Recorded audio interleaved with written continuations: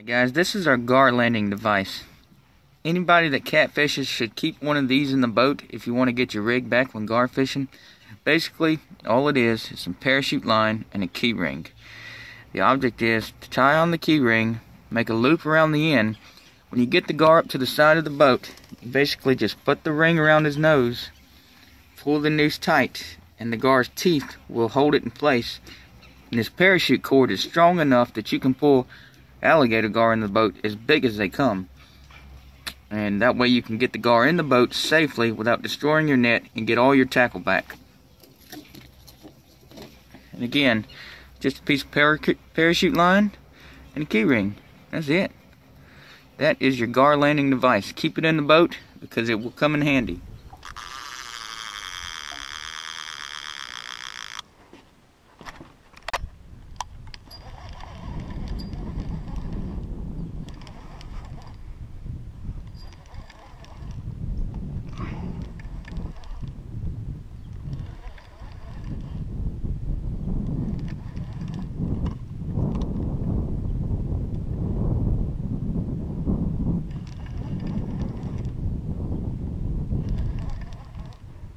We got something on, folks. Might be just a little long-nosed gar.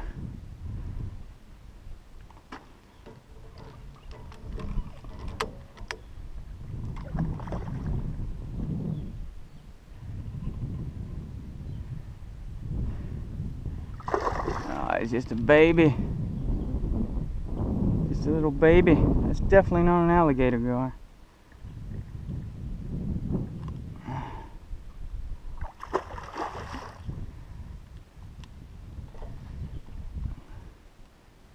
Still got a little pull to him though.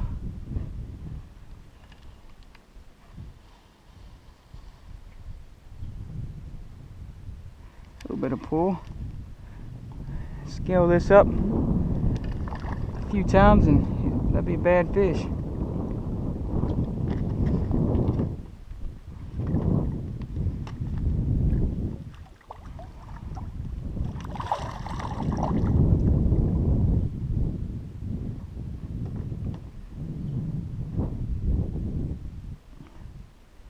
He's got a little fight to him.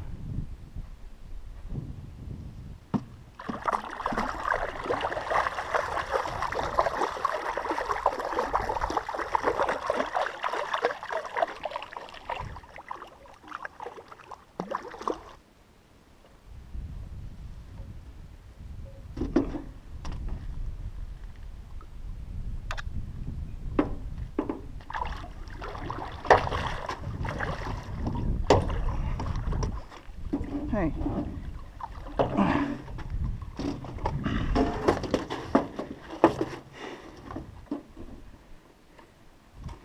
That's not an alligator gar, but that's how you land them.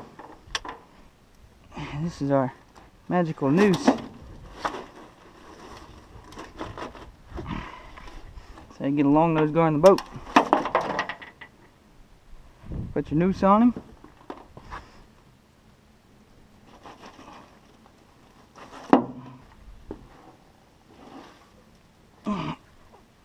He's not real big.